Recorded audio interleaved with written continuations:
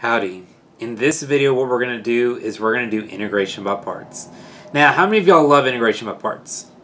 Well, chances are if you're watching this, it's probably because it's really confusing and it's really difficult and it's really long and it's just, I get frustrated with the way that it's traditionally taught. What I'm going to do by the end of this video, my goal is for y'all to be perfect at integration by parts, and it's going to be really easy. I promise. This 5 to 10 minute problem I'm going to be able to show you how to do in 30 seconds. Now, in order to appreciate the way that I'm about to show you, what I want to do first, you don't have to follow along here, is I'm going to try to do this problem traditionally, literally as fast as I can. I'm still going to teach it. I'm still going to show and explain every step, but it's going to be a lot. All right, so what I'm going to try to do, if y'all can try to keep up, that'd be really cool, and that'd be really impressive. But I'm going to do this problem as fast as I can traditionally, okay? You don't have to write this down because that's not the way I like to do it, but if you want to pay attention and learn, by all means do it. Okay, so with x squared e to the 3x, what we need to do is find a u and dv, and then we're going to plug it into this formula, and when I plug it into that formula, I'll solve from there. You ready? Okay, and take a deep breath.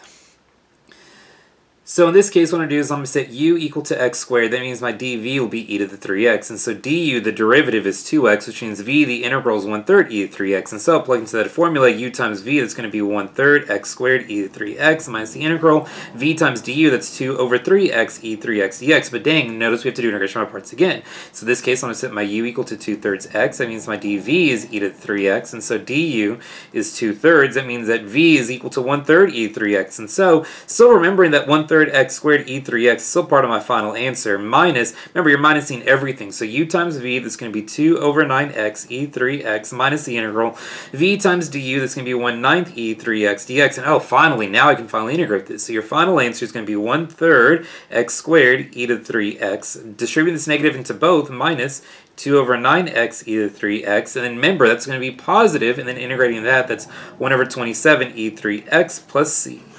And that's integration by parts, and that's why it's so frustrating. Here's the way I'm going to show you how to do it. I'm just going to do it, and then I'll teach you how to do it. So we said that what, u is x squared, right?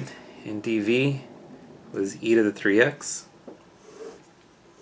Check this. I'm going to take the derivative, integral,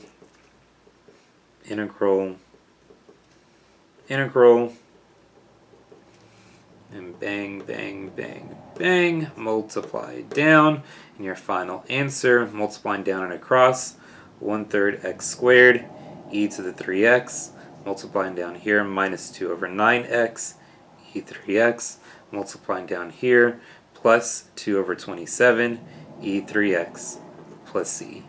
And this is the way I'm going to show you how to do it. And here's the thing, is a lot of professors don't like this method because they're like, oh, it doesn't work for everyone. Oh, yes it does. I promise. I'm going to show you how it's going to work for every type of scenario. Now, before I show you how it's going to work for every type of scenario, I want to show you how I dealt with this chart and how I actually used this chart. What you're going to do is you're going to set your u on the left side, and I'll tell you what to set your u every single time. And I'm going to set the dv on the right side. Now you're going to take the derivative of the left side however many times I tell you to. And so in this case, say we take the derivative twice. And you're going to integrate the right side however many times you took the derivative.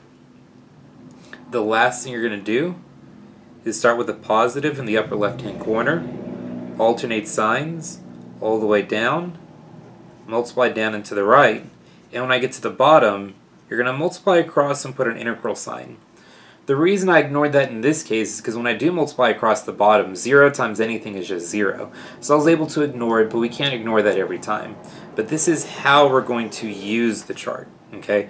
And I promise it works every time. So let's go through every scenario. Okay. So, there are 3 separate groups that I like to put integration by parts. Let's put this right here. So there's 3 separate groups, and the first one is going to be an x to the n e to the x, or an x to the n times a trig. What I recommend real quickly, pause the video, jot this down, that way we can kind of talk about it and learn about it. Okay, so whenever you have an x times e or x times trig, what you're going to do 100% of the time is set u equal to the x and dv either equal to the e or the trig. And what you'll do is you'll take the derivative all the way down to 0. Okay? Every time.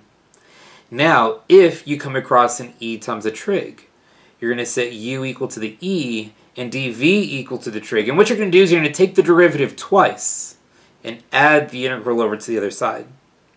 I'll show you how to do that when we get there, but this is kind of to keep in the back of our mind. Finally, if you have an x times a natural log or an x times an arc trig, the reason I split this up from group 1 is because now I'm going to set my u equal to the ln or the arc trig. My x will be my dv. And these are our easiest scenarios. Just take the derivative once, and you'll be good. So with that being said, and now using our chart right here, let's go ahead and actually understand how I did number 1. Here it's an x times an e. So I set my u equal to the x. I set my dv equal to the e to the 3x. And I said to take the derivative down to 0. So the derivative of x squared is 2x. The derivative of 2x is 2. And the derivative of 2 is 0. Then we integrate the right side, or we're going to integrate this however many times we took the derivative.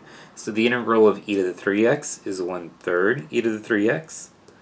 The integral of that is 1/9 e to the 3x. And the integral of that is 1/27 e to the 3x. The last thing I do is I start with the positive in the upper right hand corner, alternate signs all the way down. And once I do that, you multiply down and to the right. And when I get to the bottom, we're going to multiply across and put an integral sign. But I'm not going to have to worry about that because 0 times anything is just 0. Which is why our final answer, multiplying down and to the right, that's going to be 1/3 x squared e to the 3x minus 2/9x e to the 3x plus 2/27 e to the 3x plus c. And that's it. That's it for number 1. Okay, let's go ahead and do a couple more. Let's do some more problems from group 2 and 3. That way you can see how that works. So let's take a look here at number 2. Oops, probably, whatever, it's gone. Okay, so let's take a look at e times the sine. With this case, that was in group 2, and hopefully you've written those groups down. And what I'm going to do is I'm going to set my u equal to e to the x, and my dv equal to sine x. Now what I told you in this case is you're going to only take the derivative twice, because technically you can take the derivative an infinite number of times. So, but in this case, just 2 times. That's all you got to do. So the derivative of e to the x is, well, e to the x. And the derivative of e to the x is, again, e to the x.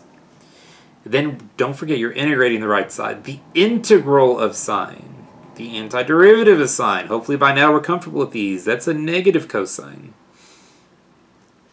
And then finally the integral of a negative cosine is a negative sine. Last thing we're going to do, positive in the upper left-hand corner and alternate signs down. So it'll be positive and negative. Positive will multiply down and to the right, but when I get to the bottom I will have to multiply across and put an integral sign. So what I'm going to do is I'm just going to rewrite the problem. Okay, I'm just going to rewrite the problem real quick. The integral of e to the x sine x. Okay, so this is equal to, multiply down and to the right, will be a negative e to the x cosine x. Multiplying down and to the right, negative and negative, that's plus e to the x sine x. Now here's the thing, when I get to the bottom, you're going to multiply across the bottom and put an integral sign. So e to the x times a negative sine x is a minus, e to the x sine x. But what I'm going to do is I'm going to put an integral sign in front of that. So that's what I mean by multiply across the bottom and put an integral sign. But check this cool stuff out. Notice I have a negative integral e times sine. Here I have an integral e times sine. You can literally add this integral over to the other side. And so the integral of e to the x times sine plus the integral of e to the x times sine is 2 times the integral of e to the x times sine. And over here I still have a negative e to the x cosine x, right, plus e to the x sine x. And so now all you got to do divide 2 to each side. So your final answer, the integral of e to the x sine x, is simply just 1/2 times negative e to the x cosine x plus e to the x sine x. And don't forget, this is still indefinite, so always write. Plus c. Cool? Nice. Who says it doesn't work every time? Please, give me a break. Okay, number 3, last one. So I have x squared times natural log of x. This is in group 3, because this time I'm going to set my u equal to the natural log, and I'm going to set my dv equal to the x squared. And what I told y'all in group 3, man, just take the derivative once. The derivative of ln is 1 over x, and the integral, you integrate however many times you took the derivative, so it's going to be 1/3 x cubed. Last thing I do, plus, minus, multiply down and to the right, multiply across, put an integral sign. And so down and to the right, that'll be 1/3 x cubed, natural log of x. And multiplying across the bottom, this 1 over x with that x cubed, that'll be a minus. Then I have 1/3 x squared, but we're going to put an integral sign. Now that I have that, just integrate that. So your final answer is 1/3 x cubed, natural log of x, integrating this, minus 1/9 x cubed plus c. Seriously, that's it. That's integration by parts. And that's it. That is it. And so, go through this chart, go through those 3 steps, and that's how you do integration by parts.